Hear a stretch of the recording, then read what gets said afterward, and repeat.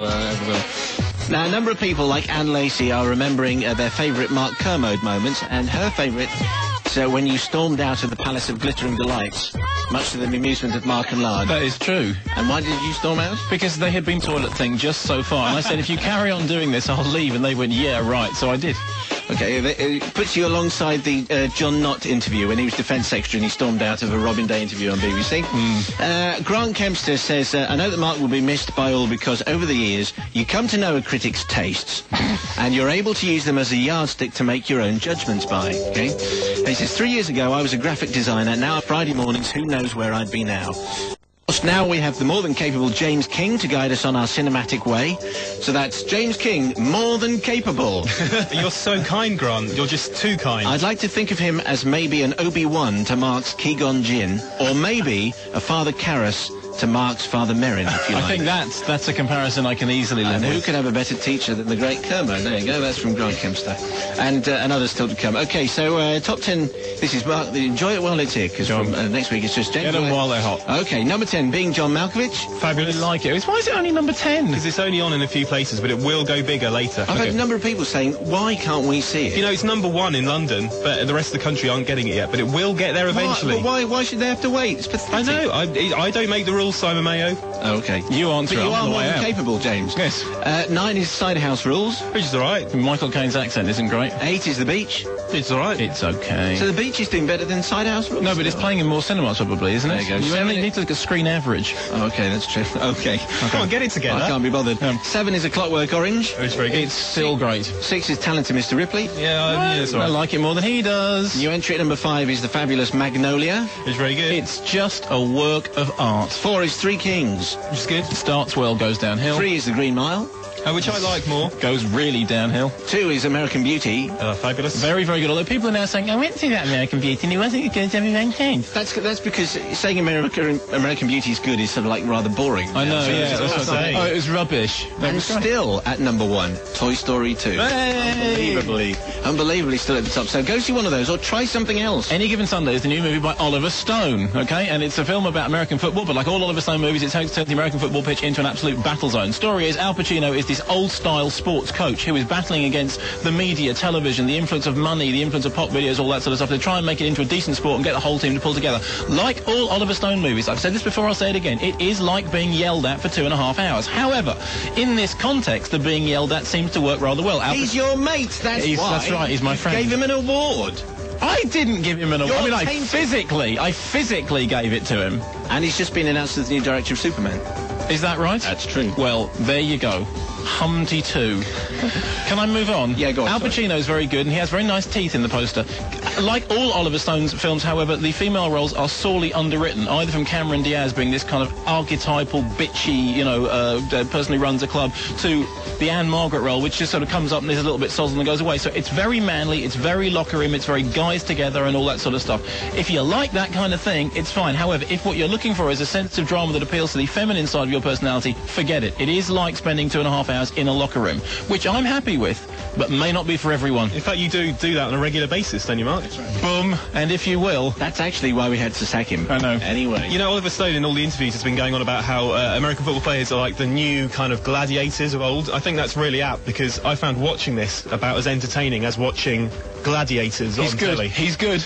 Can I just so boring. He's wrong. It's so boring. It's not boring. Is it It's a bit very exciting. impenetrable? If, like, obviously in America they know all the rules and stuff. If you don't know the rules... In England, Yes, it interestingly, no, it's not. In England, they've cut out 12 minutes of football footage in order to make it slightly... In the United Kingdom, they've cut out 12 minutes of football footage. Thank you for the fact that I never got that right, even after 9 years. Thank you. But I thought that footage is... You don't have to understand. It's a bunch of guys, a ball, one team of guys running one way, other team of guys running the other way. It's like, guys, not that hard to follow. Sound like my wife. Okay, go on. I've seen it before. It was called The Mighty Ducks. Mansfield Park. That's cheap. True. Cheap and below the belt. Mansfield Park is an adaptation of the Jane Austen novel. You get Frances O'Connor playing Fanny Price, and she goes to stay with her rich relatives at Mansfield Park. She gets taken in by the glamour, falls in love. Suffice to say, a bucket load of repressed emotion ensues. It's billed as this kind of fresh and sexy look at the story. You know, you get Johnny Lee Miller there, it's a bit of eye candy, blah, blah, blah. I don't know. Maybe I've just spent my time watching movies on Channel 5 on a Friday night. I didn't find it that sexy or refreshing. I watched the new Cindy Crawford exercise video yesterday. That's sexier than Mansfield Park. There is an element of it which is kind of, you know, a bit postmodern. You've got too much time on your hands. We're talking to the camera, you know, it's being all a bit knowing. It just gets a bit annoying. I want it to be one thing or the other. You know, be straight and sensible. Be the BBC One adaptation. Or be really saucy and new and modern. It's kind of in between. It's nothing much. If I can just raise the tone from the Cindy Crawford videos, Harold Pinter's in it, and he's actually very good. And it's an adaptation which takes in that novel and also some of her letters and also some other novels. So it will mess up A-level students. But it is true that I don't remember in the original novel there being scenes in which women dress each other in quite that lingering way. Oh, really? Also out this week, and a classic adaptation, Love's Labour's Lost, new movie from Kenneth Branagh. Okay, here's the most brilliant thing: you take a Shakespeare play, you know Shakespeare, long, da-dum, da-dum, da-dum, da-dum, da-dum, da-dum, da-dum, for 3 hours. You take half the text out, you put in a bunch of songs and dancing. It's just fabulous. It's a musical version of Love's Labour's Lost. It's obviously inspired by going to see Everyone Says I Love You, the Woody Allen film, in which a bunch of actors, some of whom can sing, some of whom can't, some of whom can dance, some of whom can't, all sing and dance anyway.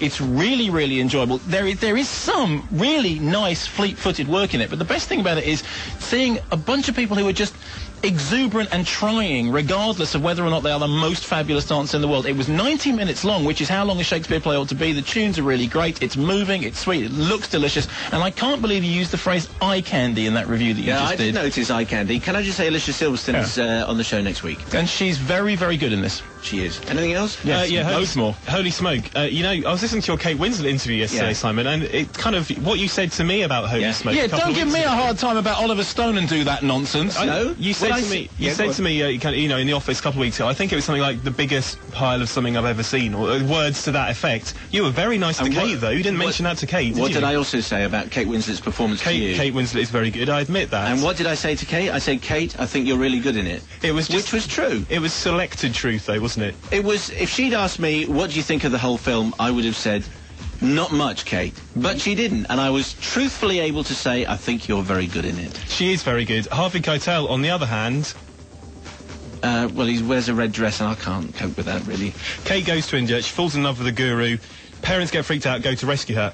She's back in Australia, and she's still a bit kind of, you know, a bit nutty. She just isn't the same. So they get Harvey Keitel, who is this counsellor who comes and helps people kind of get back to normal if they've been taken in by cults, to get her mind sorted out. Only trouble is, Harvey does that, but then falls in love with her, and as you so rightly mentioned, ends up, and I'm still not quite sure exactly why, in a red dress, with makeup and red lipstick. Yeah. Jane Campion directed it. She did the piano. It's not that film. If you're looking for the piano, it's better than the piano. It's better than the piano. If you're looking for the piano, I'm sorry. You know, don't even start, George. It's better than the piano. Piano was terrible. I'm sorry. Da, da, da. No, I'm going to tell myself. Da, da, da. Boring, boring, boring, boring, boring. Rather have Harvey in a dress. Well, you're wrong. Well, that's the point. It's meant to be stupid. So far. It's meant to be stupid. It's meant to be kitsch, and it is funny. And you know, if you take it like that, then you'll enjoy it. Yes, there are flaws aplenty, but I kind of like those flaws. You know, it works. I know. Okay, and just finally, the other thing out this week, Lake Placid. Here's the story. It's a big budget B movie featuring, it's got blood, it's got gore, it's got helicopters, it's got a gigantic crocodile. It is 90 minutes long. Bridget Fonda and Bill Pullman running around as a paleontologist and a gamekeeper. Big lake, big crocodile. Crocodile bites people in two. Loads of ridiculously explicit kind of special effects. And then, you know, big crocodile, rum, helicopter. Laughed all the way through it. Thoroughly enjoyed myself. Good popcorn movie. It's like Tremors, that Ron Underwood movie, Tremors, which is about giant earthworms. Excellent. It has the same wit as the John Sayles script for Piranha Flying Killers. It's you know, it was funny and I enjoyed it. So, in fact, movies of the week, any given Sunday if you like sports, Lake Placid if you like crocodiles, and Love's Labour's Lost if you like singing and dancing. It's something for everybody. It is. Excellent. Thank you very much, guys. The UK's official #1.